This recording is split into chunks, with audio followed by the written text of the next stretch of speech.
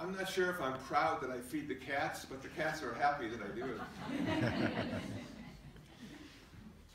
Somebody contacted me a couple months ago and said they liked a song that I had written, and they wanted to put it in a book for children.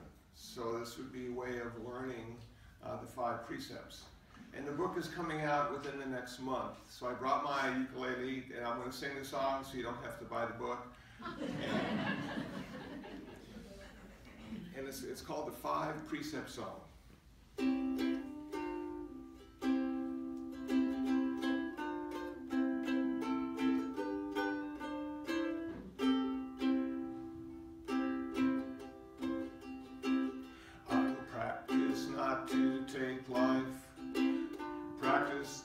Take life, practice not to take life, I will practice every day.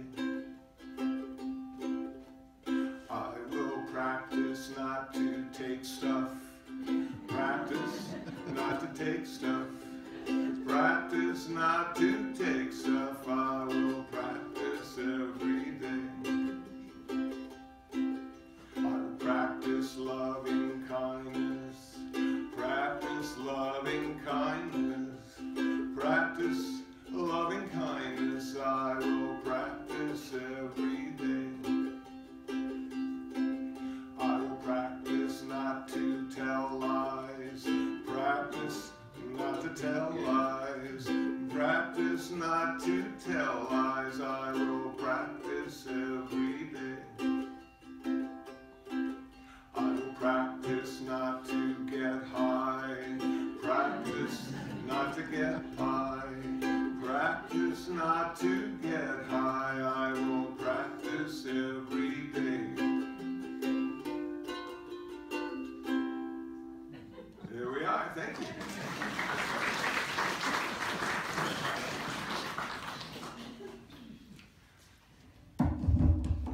So the title of the talk is It's Always the First Time. And I didn't really know what that meant when I first thought about it.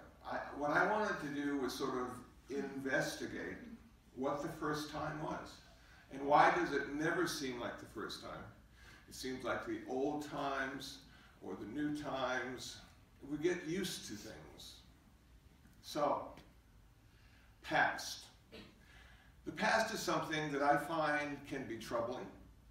It can be refreshing, but it's never real. I don't know if you've ever had this experience, but occasionally I'll wake up about 3 in the morning, and I'm thinking of something that happened 14 years ago, and I wish I hadn't said it that way. And then I struggle to go back to sleep. And I'm thinking to myself, this stuff doesn't die and go away. It just lingers, waiting for the right moment to appear. I have been in the process of having many memorial services for all the people I used to be and all the thoughts that I have. I need to put them to rest. I need to understand that there's nothing I can do about something that happened 14 years ago. It shaped me in some way, but it doesn't have to define me. What I need to do is focus on what I'm doing now. And one of my favorite teachers, Ram Dass, used to say, be here now. I struggle with how to be here now, because the past and the future are so inviting. The past is something that we can edit as we rethink about the situations we found ourselves in. The future is something we can hope will be better, hope will have more to do, more to think, more happiness, more peace. All the things that we're missing right now could happen in the future. So how to get to now? How to make it the first time? How to bring back the joy and the mystery of life? So, it really starts with the 5 precepts. That little song that I just sang to you is about changing your karma. Your karma is everything you think, everything you say, everything you do. What you think, say, and do transforms energy, and it's given a moral value. Skillful, unskillful, good, bad. The least amount of karma is created by what we think. The consequences of what we think, until they manifest in speech and action, really don't affect us very much. They affect us internally, but externally, people generally don't know what we're thinking. And if we don't turn it into speech and action, we can just keep going. But once that thought turns into speech, it has global ramifications. Global because all things are interconnected and interdependent. You can't do anything that doesn't affect everything else. Action has the most value and the most consequence. So we need to really be aware of what we say and do, and those 5 simple precepts get us focused on what we're doing and what we're saying. So number 1, not to take life. How easy could that, should that be? And yet we're faced with the challenges of living in a very complicated community, and we may not go out and kill humans, or lions and tigers and bears. But when it comes to spiders and cockroaches, ants and flies, we don't give it a second thought. That life is insignificant. It's not very long, and it's irritating to us because they're in our space. We pay rent, we have a mortgage. This is our space. We didn't invite them. And the easiest way to ask them to leave is to kill them. So the Buddhists would say, well, maybe I should spend more time not killing and supporting life. Maybe I should see if there's an alternative. Maybe I should see if there's a workaround to killing all these ants and spiders and cockroaches. And given enough thought and having enough time, you will come up with an alternative to death. But it takes time, and it takes the urgency of not wanting to take a life. Not taking what is not given. This is difficult in America because a lot of Americans have given up their citizenship and they have become consumers. And we're really good at consuming and producing. Though the producing now is often done overseas, but we consume like crazy with all of the sales. And we all have so much stuff. And each time we buy new stuff, they give us a receipt. Ownership has been transferred. Look at all the stuff I own. And this stuff can drive you nuts. Because if you have too much stuff, then you think about a storage locker, or a bigger house, or maybe 2 houses. It never stops. One of the things I have found with being a monastic is living in a room and having a limited amount of space. And people are very kind to me, and they want to show their kindness by giving me stuff. And I have come to the point where I say to them, I don't have any more room. I'll accept your gift, but I'm going to have to pass it on to somebody else. I'm going to have to re-gift it because my room is full. Now, each year, I throw more and more stuff away because I realize if I haven't touched it or looked at it for 5 or 6 years, maybe I don't need it. And so I'm slowly getting rid of my stuff, and I'm slowly finding my personal freedom through letting go. Letting go is a good thing. Number 3, loving kindness, no sexual misconduct. You know, this fascinates me because I've been celibate now for 22 years. And so far, so good. And people actually thank me for not having children. They say, well, we have enough. We've got 7 billion. Everybody else is doing a really good job. We're glad you're not. And I thought to myself, yeah, you know, we have this driving force. Nature gave it to us that we want to replicate. And any moment of the day, we are ready to replicate. And if you watch some of these old cowboy movies, and they're having wars and they're fighting in the cattle barons and stuff, the most inopportune times, they seem to fall in love and want to replicate. And I'm thinking, why would you want to do it now? But as it turns out, now is always the best time. Number 4, speaking skillfully. The Buddha said, harsh speech, malicious speech, gossip, idle chatter, false speech, those are wrong kinds of speech. The reason they're wrong is because they increase suffering rather than decrease suffering. So can we speak skillfully? Can we speak with encouragement? And can we sound like we understand the situation and have some soft, kind words to share with them? Can we do that? And yes, we can. Do we need to have a comment for everything? Actually, we don't. Noble silence is a really good thing. And over this past year, because it's been an election year, noble silence has not been practiced. So in my life, I try to say less, and in saying less, I try to say more. And it's challenging. Number 5, this is the tough one. You know, we just had this pass at the election. It is now the new year. Guess what? It's now okay to get high in another way. You know what I'm saying? As if we don't have enough ways to get high, now it's legal to get high through marijuana. And the Buddhist would say, getting high really restricts your wisdom. It makes you sort of stupid and dumb.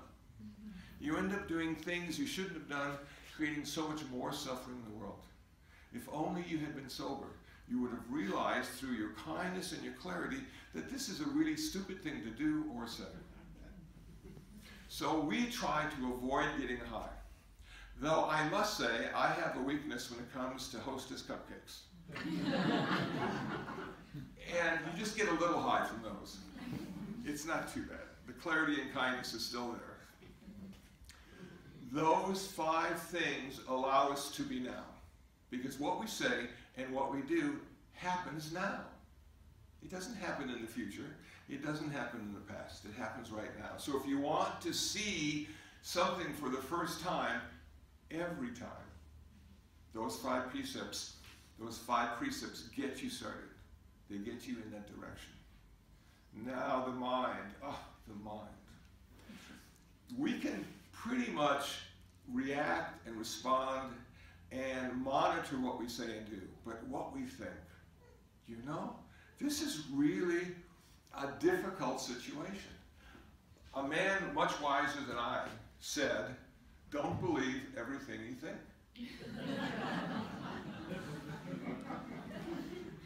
And it seems to be true. So how do you get the mind to be in the present moment? What's necessary? And why is that a good thing? You know, for 20 plus years, I rode a motorcycle. And one of the things they said about riding a motorcycle is you can't look at road hazards. So say you're riding your motorcycle and up ahead is a tire that has miraculously come off a truck. And it's lying like a big serpent in the middle of your lane. If your eyes look at that tire, you run right into it because you drive or ride in the direction you're looking. It works the same way with the past. If you are focused on something you did 14 years ago, you're going to run right into it. The idea in riding a motorcycle is to visualize your exit. Look at where you want to go, not what you want to avoid. And that's sort of how it works with the mind. Look at where you want to go, not where you've been. So, in watching your breath, the sensation of breath, which is often recommended in meditation, what you find is the sensation of breath is always happening right now. Every physical sensation we have is always happening right now. Do you remember when you were small and you couldn't believe it and your parents or friends said, well, pinch yourself to see if it's real? And that pinch brought you into the present moment experience of your life. And watching the sensation of breath brings you in to the present moment experience of your life. So last night at the meditation center, we celebrated the new year by meditating for 3 hours. It started at 9 o'clock, and people gathered, and we sat, we meditated, we took a break, we meditated, we took a break, we meditated, we took a break. We did some chanting, we had some blessings, and then we had tea and cookies. Probably the best part for most people of last night. In that moment of 3 hours of watching the breath, you sort of come to this place of, this is what's happening now. This is how it feels to be present. This is where I build my future. I need to do it now. Everything I do now will affect something in the future. The future, though, never happens. When we get to the future, it tends to be now. So if I'm going to the store tomorrow, I'm writing my list now. I'm driving to the store tomorrow now. I'm entering the store now. I'm buying all my stuff now. I go to the counter, I have 40 cans of cat food and 2 boxes of Hostess cupcakes. And the clerk behind the counter says, "Are you single?" I say, "Yes, I am. Me and the cats." But everything I did to plan my trip to the store, I did now. Every time I think about my future, I'm doing it now. When I'm planning for my future, I'm doing it now. So I never get into the future, and I'm always editing the past. I'm always making it either better or worse, depending on how I feel that day. And in the present moment, I have a shot. I have a shot at perfection. I can make this moment perfect. Now you say, well, listen, we just went to 2016, and it's one of the worst years we've ever been through, according to some people. And there was no perfection at all in 2016. And I would have to say, no, every moment in 2016 was perfect. It was just the way it was supposed to be. And you go, no, it couldn't. That can't be the way it's supposed to be. But you know what? It couldn't have been any other way. All the conditions necessary for that moment to occur were there. It couldn't have occurred any other way. So how can you see the perfection in a moment when you don't like that moment? When you know it could be better? When you know it should be better? Well, one of the reasons we can't see the perfection in the present moment is because of us. We have the 3 poisons, according to Buddhism, that prevents us from seeing the perfection in the moment. The 3 poisons are greed, hatred, and delusion. Our reality, our present moment experience is filtered through those 3 poisons. So we look at the world and say, it is a terrible place to live. And yet, it's the only place we have to live. And we've tried to change the world ever since we figured out we weren't the world. We were separate from it. And we never succeeded. I would say the world is probably worse now than it has been in the last couple hundred years. We have more people. We have more poverty. We have more starvation. We have more homelessness. And yet somehow, because of all the conditions, that is the way it's supposed to be. So as a Buddhist, what's a Buddhist to do? What is a Buddhist to do? If the Buddhist can't change the world, can't make it perfect, can't even be here now, what are we supposed to do? Well, it turns out that we have a lot that we can do. But it's nothing to do with changing the world. There was a man who was fasting for 10 days. And he was so excited about the challenge of fasting. He was going to purify himself. And then there's another man who had no money and hadn't eaten in 10 days. Now, both those men were experiencing the same feelings of hunger, but one wasn't feeling desperation. One was feeling confident in the fact that what he was doing would make a positive difference in his life. And the one who was starving was thinking about all the things he could have or should have done to get the money necessary to have some food. And the Buddhist would look at both those guys and say, the one who's fasting is fine. He's doing exactly what he wants to do. But the one that's starving is not so good. Maybe I can find some food for him. Not because I want to change him, but because I want to reduce his suffering. I don't want him to suffer because he lacks food. Okay. All of a sudden, the little cat comes in the backyard. And then another one. And then another one, and they're scrawny and they haven't eaten. And I say to myself, wow, I can't save them. You know? But maybe I can just feed them. Maybe I can get rid of that hunger. Get rid of the little suffering they have because they haven't eaten in a couple weeks. Well, as you all know, when you feed a cat, they never leave. So years go by, and each morning and each evening I go out and I feed the cats. Not because it's the right thing to do, but because I'm reducing their suffering. And they never say thank you. And in not saying thank you, I realize I'm doing it in an ultimate way, as an expression of kindness, not of love. I don't like the word love, I must say. And the reason I don't like the word love is controlling, it's a giant form of attachment. There's all sorts of things wrong with love, but everything is right about kindness. And in Buddhism we have loving kindness. We connect those two words. They temper each other. So I'm being kind to all those little creatures in the backyard because I want to reduce their suffering. And I'm slowly, through meditation and the 5 precepts, transforming my greed into generosity, my hatred and anger into love and kindness, and most important, my delusion into wisdom and insight. Now the 2 wings of the Buddhist bird are compassion and wisdom. Compassion comes through meditation.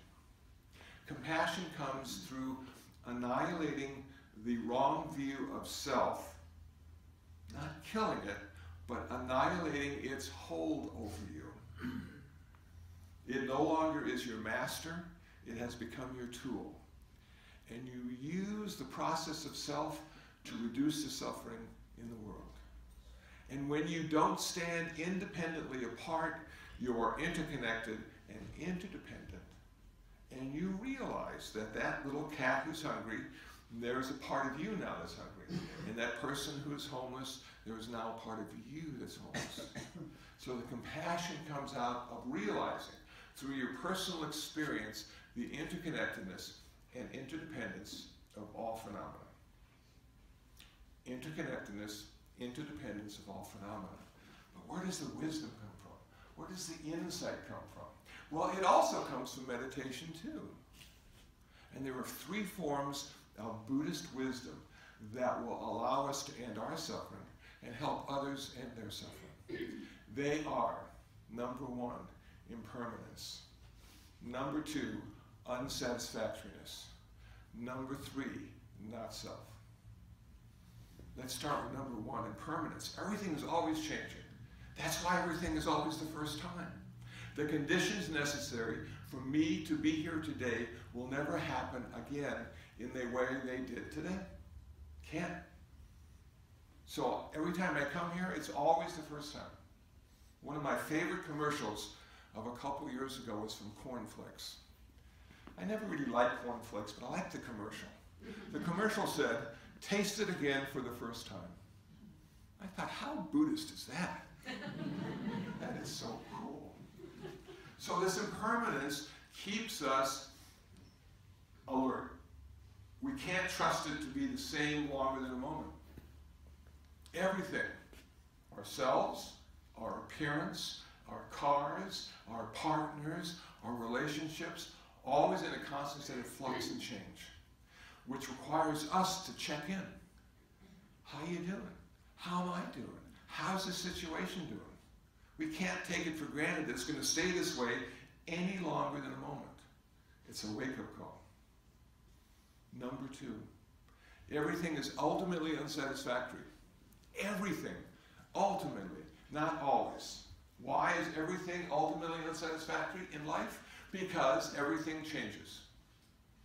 And once you get attached to the way it is right now, you'll be disappointed with the way it's going to be in the next moment. When I look in the mirror now, I can't believe what looks back. What happened? All that impermanence. 16, 25, 35, 45, all those different stages of not looking too bad, not looking too good. They're right there in the mirror. And it's me. And I'm stuck.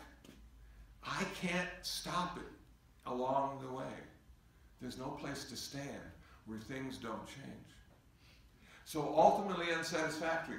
Don't get too attached to stuff the way they are right now. If it's bad stuff, you're going to be happy when it changes. If it's good stuff, you're going to be a little disappointed.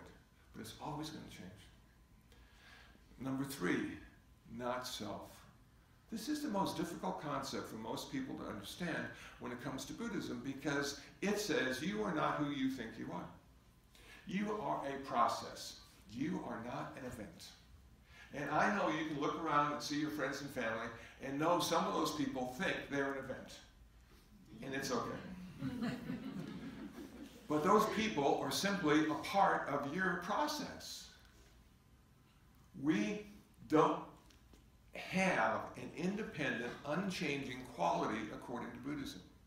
And you can apply that any way you want. In the old days, they used to say soul. Now they say self.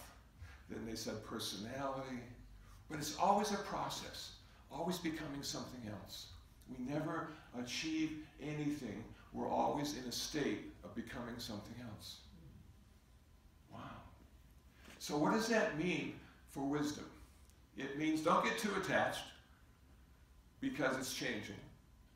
Don't get too attached because there's always going to be suffering connected to it eventually. And don't get too attached to who you think you are, because in the very next moment you won't be that person any longer. I have had at least 25 memorial services for the people I used to be. And some of the people I used to be I sort of liked, you know. But they had to die so the next person could manifest and be something. And then that person had to die.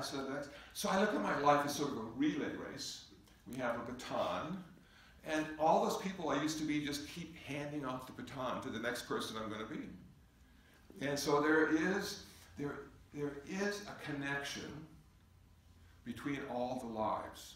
In the same way, if you light a candle with a candle, it's not the same flame, but it's not a different flame either. So all those people I used to be are connected, and I am eager to see who's going to happen next. As I do my meditation and practice the 5 precepts and build my future with all my present moment experiences, my thoughts, my speech, and my action. Now in Buddhism, they say what migrates from lifetime to lifetime is not you, that's for sure. It's not your soul. There's a little discussion going on about that. What is the soul? What isn't the soul? But what migrates lifetime to lifetime is your karma, according to Buddhism. So everything you have thought, said, and done has created a certain energy, good energy or not so good energy, like the wake behind a boat. And at some point that boat sinks. That's you. But your karma is the wake, and your karma then connects to the next boat, the next person you're going to be. And off it goes. And then that person in that boat gets to change the wake by what they think, say, and do. And then that wake connects to the next boat and the next boat. Somebody said, and I think wisely, but why should I care about the next person I'm going to be if I'm not going to be that person? And I have to say they're right. Why would you care about the next person you're going to be, even the next lifetime you're going to be? Why? What is missing? What do you need? Well, you need altruism. You need to understand that we're all connected and we're all similar and dissimilar at the same time. And everything you do affects everything else. And everything else affects you. And you're doing it for the next person because you're doing it now for yourself. You're practicing the 5 precepts. You're changing greed, hatred, and delusion into positive qualities. And all those things make your life better right now. And then at some point you might get this sort of bodhisattva ideal where I'm going to help all sentient beings by being the best person I can be. And whoever gets my karma, whoever gets my wake, will be so excited and so happy. And they won't even know where it came from. And so in feeding the cats, I don't get a thank you. In having a good life, I don't get a thank you for the next person who will accept my karma. But is it necessary? Is it something we're really working hard on doing? Or is it simply how we're living our life? Is it extraordinarily ordinary? And as it turns out, it is. It is. And if everybody just had that mindset, this world would be a beautiful place to live. But they don't, so we encourage them to practice. Somebody on Facebook the other day said, "You play all these instruments." I said, "Well, no, I don't play all these instruments. I practice all these instruments." That's how life is. So, be here now. 5 precepts, meditation. Come to the present moment experience of your life. The wonderful present moment. And you will be building your future in a most skillful way. And I would like to end my talk today with a little blues harmonica. Because I know that sometimes people get depressed when they hear me speak. So this is a way of making them feel better. The blues is designed to make a bad person feel better. Okay. So this is my new harmonica. This is called the Big 6. Yeah, and I really liked it because it has so many limitations. You know? And limitations cause you to be creative. So I'm going to be creative.